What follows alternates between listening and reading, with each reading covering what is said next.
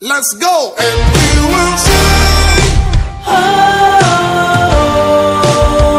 And we will sing.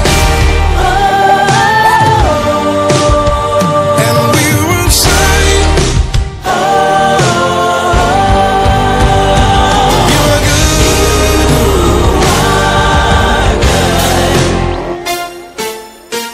good. Say you are good.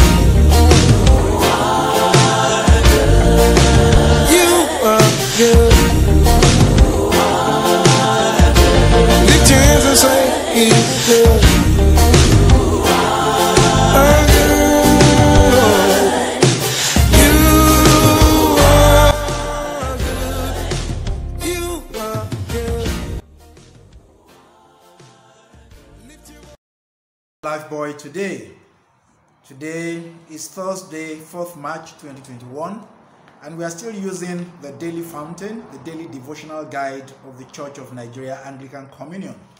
Today we're going ahead to read further about Esther and bring out new things that can teach us how to have a great background. So we are discussing great background today.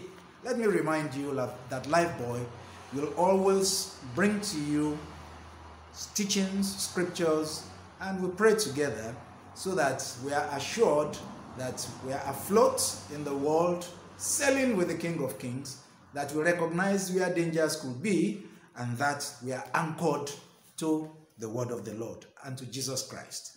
Now, our text today is the book of Esther. We're reading chapter 2 now, and we'll be reading from verse 1 to verse 14 of the book of Esther, chapter 2. So I read, after these things, when the wrath of the king Ahasuerus was appeased, he remembered Vashti and what she had done and what was decreed against her. Then said the king's servants that ministered unto him, let there be fair young virgins sought for the king. And let the king appoint officers in all the province of his kingdom, that they may gather together all the fair young virgins unto Shushan the palace, to the house of the women, unto the custody of Hig, the king's chamberlain, keeper of the women, and let their things for purification be given to them. And let the maiden which pleased the king be queen instead of Vashti. And the thing pleased the king, and he did so. Now in Shushan the palace, there was a certain Jew whose name was Mordecai, the son of Jair, the son of Shimei, the son of Kish, a Benjamite, who had been carried away from Jerusalem with the captivity which had been carried away with Jeconiah king of Judah, whom Nebuchadnezzar the king of Babylon had carried away. And he brought up Hadassah, that is Esther, his uncle's daughter, for she had neither father nor mother, and the maid was fair and beautiful, whom Mordecai, when her father and mother were dead, took for his own daughter. So it came to pass, when the king's commandment and his decree was heard, and when many maidens were gathered together unto Shushan the palace, to the custody of Hegai, that Esther was brought also into the king's house, to the custody of Hegai, keeper of the women. And the maiden pleased him, and she obtained kindness of him. And he speedily gave her things for purification, with such things as belonged to her, and 7 maidens, which were meet to be given her, out of the king's house. And he preferred her and her maids unto the best place of the house of the women. Esther had not showed her people nor her kindred, for Mordecai had charged her that she should not show it. And Mordecai walked every day before the court of the women's house to know how Esther did and what should become of her. Now, when every maid's turn was come to go into King Ahasuerus, after that she had been 12 months, according to the manner of women, for so were the days of their purification accomplished to wit, 6 months with oil of myrrh, and 6 months with sweet odors, and with other things for the purifying of the women. Then thus came every maiden unto the king, whatsoever she desired was given her to go with her out of the house of the women unto the king's house. In the evening she went, and on the morrow she returned into the second house of the women, to the custody of Shazgaz, the king's chamberlain, which kept the concubines. She came unto the king no more, except the king delighted in her, and that she were called by name.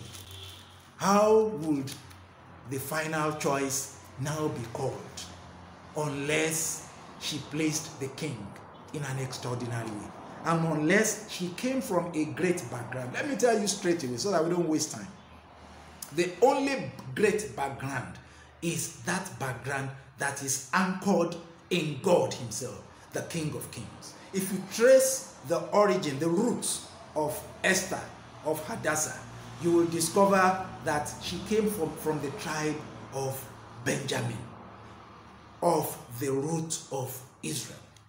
So there could be all those other people, fair maidens of Babylon, fair maidens of other lands, but this one had the greatest background, rooted and grounded in the rock of ages. There is no background that is greater than that. So naturally, there was no way amongst all the fair women that with her own exceptional background that she would not be the beloved one. There's no way that divine favor would not follow her. Can you imagine that Vashti lost her position not only because of her poor background, but because she did not even develop herself. She did not change that background. Can you imagine that even people in the courts of the king did not like her? They were the same people that reminded the king that Vashti needed to be changed, you know? And can you also imagine that for Esther, because of her great background, not only did Haggai, the keeper of the chamberlains, was always in favor of her, giving her extraordinary things, her own uncle too, Mordecai, never left her alone, always doting on her. I pray that the Lord will let you maintain a great background if you have one. And if you do not yet have that great background of being rooted and grounded in the rock of ages, an opportunity beckons to you today to have a great background as well. Say this prayer after me quickly. God, I recognize now that I do not yet have a great background. I desire to have a great background. Forgive me. Rewrite my story. Let me be part of those that will have a great background. Call me into your kingdom and make my life new. In Jesus' name I pray. And I pray for you that even as you have said that prayer, that the Lord will grant that unto you. You will come into that kingdom where your background can be great, and you will never leave that kingdom in Jesus' name. And I want to pray for you if you have been part of that kingdom already. Say this prayer after me. Oh Lord my God, give me the grace that as I resolve to have a great background, dear Lord, please help me that I will remain with you in that kingdom, that I will never miss it, that I will never do that which is not right in your sight, and that I will always remember that I am a Christian and the name of Jesus that is supposed to open doors for me, the name of Jesus that is the strong tower, will continue to be my background, and that I will never miss it in Jesus' name. I pray you will never miss that great background in Jesus' name. God bless you today. Go out today and remember the child of whom you are. God bless you. Hey, when it doesn't feel like it, say you are good. You fill my life with your goodness.